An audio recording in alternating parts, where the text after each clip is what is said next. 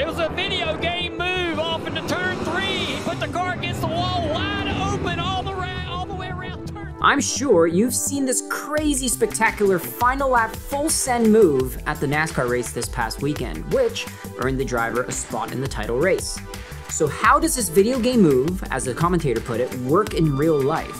By the way, the driver Ross Chastain literally learned the move from playing video games with his brother when they were young.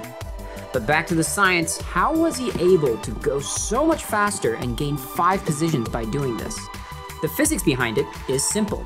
When you corner, your tires provide you with a certain amount of lateral force, which is essentially centripetal force, so you can turn at a certain speed.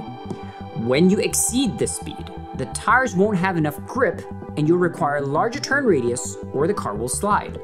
You can watch this video for a detailed explanation. However, Ross Chastain used the wall in addition to the tires to provide this lateral force.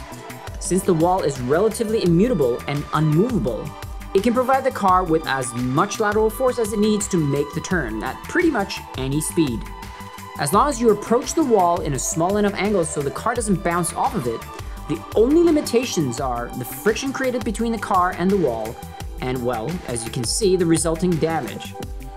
And because the wall can facilitate you to turn at any speed, the logical thing to do is to keep your throttle planted to counteract the friction from the wall and to accelerate as much as possible.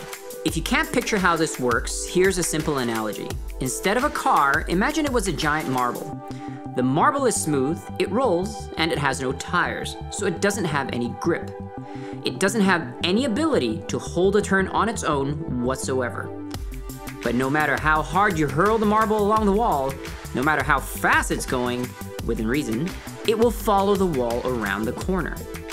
Another way to think of it is the wall is really just a 90-degree banking, but instead of using your tires, you're using your door.